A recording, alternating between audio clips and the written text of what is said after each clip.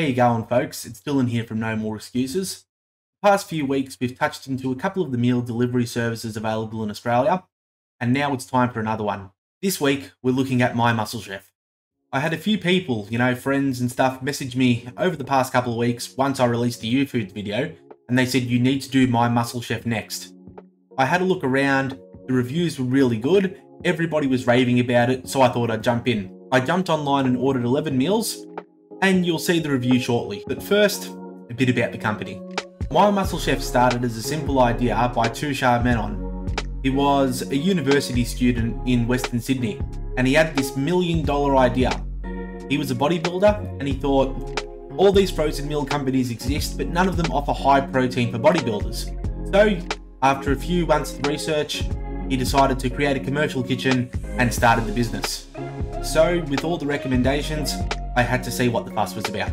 The website is professionally built. A lot of thought definitely went into the design. Easy to read, easy to navigate, great looking pictures and information with every meal. The main page shows the latest discount voucher and even some meal plans based on certain body goals, whether it's muscle gain, performance or calorie control. You can find a tailor-made plan to suit you. This is a great initiative for those who don't know their macros too well. The menu is divided into 5 categories: meals, plus, breakfast, snacks and drinks. All of those categories are very self-explanatory except for the plus range. This is their take on macro boosters and management. Essentially, they seem to be sides you can heat up alongside your meals if you need more calories, protein, carbs, whatever it is. The ordering process is much like most other websites. You pick what you want, you pay for it, you select a delivery time, and wait for it in the mail. You opt for your own scheduled delivery date and time, and you can also sign up to a weekly or fortnightly meal subscription as well, which means that you just change the menu around and every week or 2 weeks, a new package full of food is sent to you. My delivery arrived at around 11:30 PM. I did have it scheduled for between 4 and 6 PM, but I was up late grinding RuneScape levels, so thankfully I was still awake to get the box and take it inside. Unboxing these is always fun. Some nice insulation inside a cardboard box with ice packs and neatly packaged containers of food. At a cost of $123 delivered, I had 11 meals provided to me. A little on the expensive side, but they threw in a free snack as well, which I'll add into the review. So my order consisted of a beef lasagna, Asian chicken stir fry with Hokkien noodles, Cajun chicken with dirty rice, chicken paella with brown rice, chipotle chicken burrito bowl, crumb chicken with roasted potatoes, a Mexican beef burrito bowl, naked beef burger with onion relish and salad, peppercorn steak with chimichurri roast vegetables, spaghetti bolognese, and a smoky barbecue brisket with sweet potato, kale, and feta mash. I dropped the box into the freezer. Every morning I took a meal out, let it defrost over the day, and heated it up for dinner. This is how I went. First up was the free snack they included, a peanut butter choc protein bite.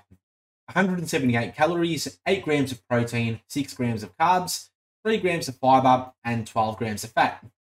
Like most protein snacks, expect it to be a little dense in texture, but I ate mine refrigerated and it was pretty good. At $5 a pop though, like most protein-based snacks, it's a little on the expensive side, but if money isn't an issue, then this will be right up your alley for a quick bite. The chicken paella with brown rice was next, a delicious combination of chicken pieces and brown rice with a Spanish spice flavouring. 426 calories, 44 grams of protein, 31 grams of carbs, 3 grams of fiber, and 13 grams of fat. All of these meals are vacuum sealed in a plastic tub, so when you whack it into the microwave as it's heating, the plastic's going to expand and constrict again. It seems to keep the food fresh and moist inside, which was evident in pretty much all of the meals.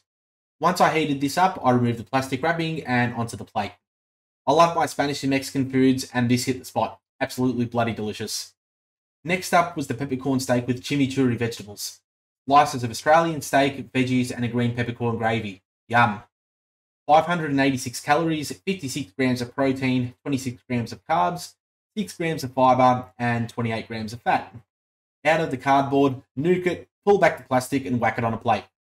The appearance was less of a steak and more of sliced meat, but the taste and texture was on point, so this gets a tick as well. Next up was the spag bowl. Spaghetti bolognese with a red wine tomato sauce. Lovely. 501 calories, 38 grams of protein, 50 grams of carbs, 4 grams of fiber, and 15 grams of fat. Like the rest of the meals, Cardboard off, radiate, peel back, eat.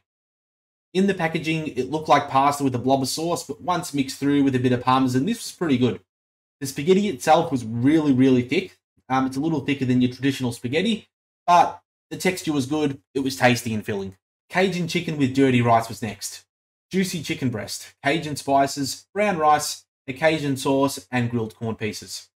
500 calories, 51 grams of protein, 47 grams of carbs, 3 grams of fiber, and 12 grams of fat. You know the process by now. After heating and serving on a plate, take in that smell.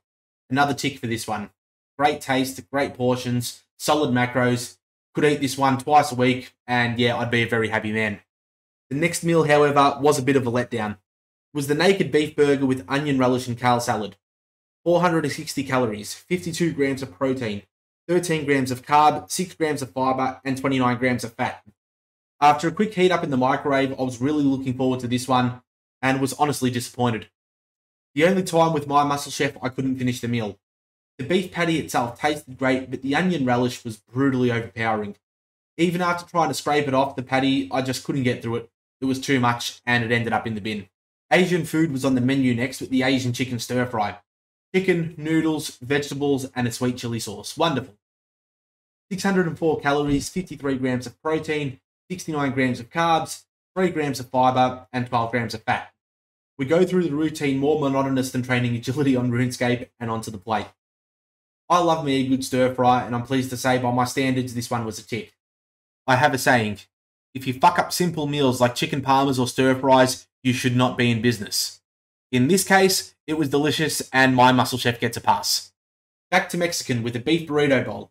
Shredded beef, mole sauce, black beans, rice, corn, and chipotle mayo.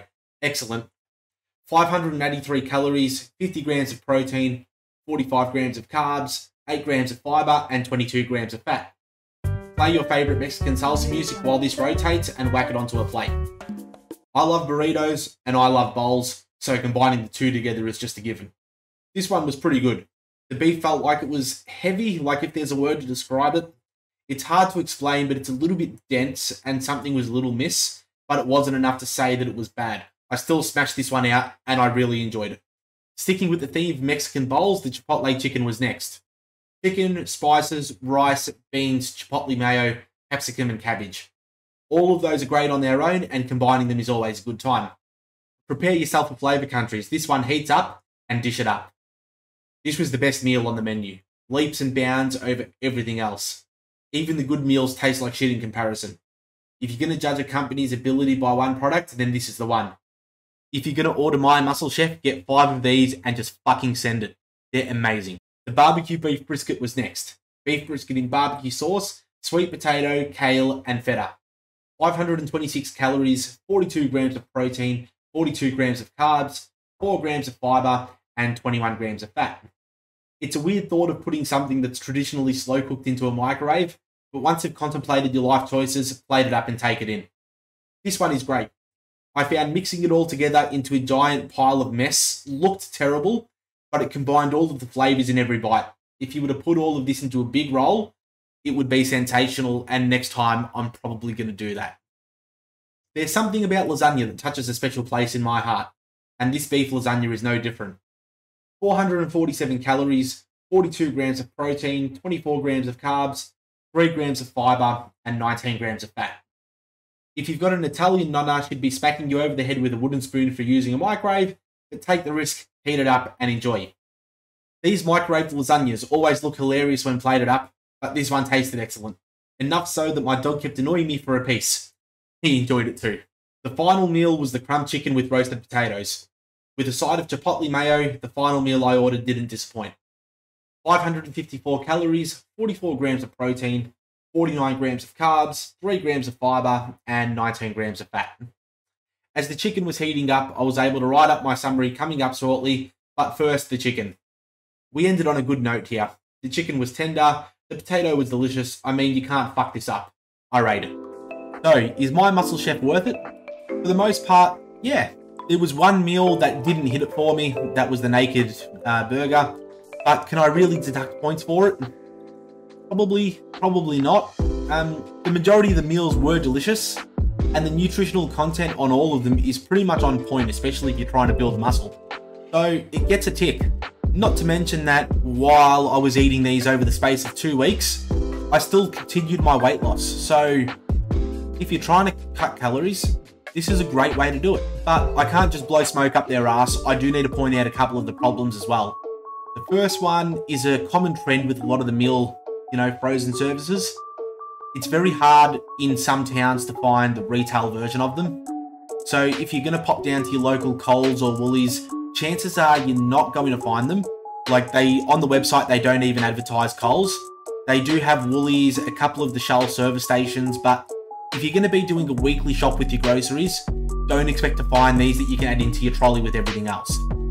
Hopefully, as the business grows, they've been around for about 8 years now and gets a much bigger user base and more capacity to be able to freight these out in stock stores. We'll probably see it at some time in the future. I don't imagine a reason they wouldn't. And at that point, the accessibility is going to be much greater. But besides that, if you're watching these, you do have an internet connection, so you don't really have an excuse to say, oh, it's too hard to get. The other point was, whether it was through the fault of the company or the courier that delivered it, my package arrived about 5 to 6 hours earlier than I was anticipating. Normally, with most deliveries, this isn't a problem, but when you're dealing with fresh food, especially in the middle of summer where it was a 32-degree night in Melbourne, there was that one night where it just did not cool down, it was sticky as fuck. There was a very, very good chance for those ice packs to defrost, even inside the insulation, and the food to go off or rancid. Thankfully, I was awake and this was not a problem whatsoever.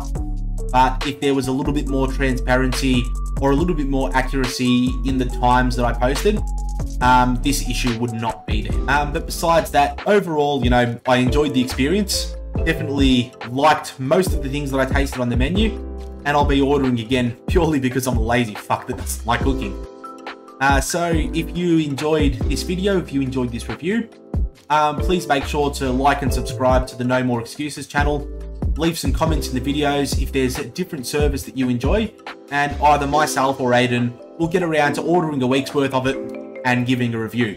Whether we like it or not, we're going to be honest, and that's all we can pretty much ask for. So until next time, thanks a lot for watching, and stick around for more videos in the future. Cheers.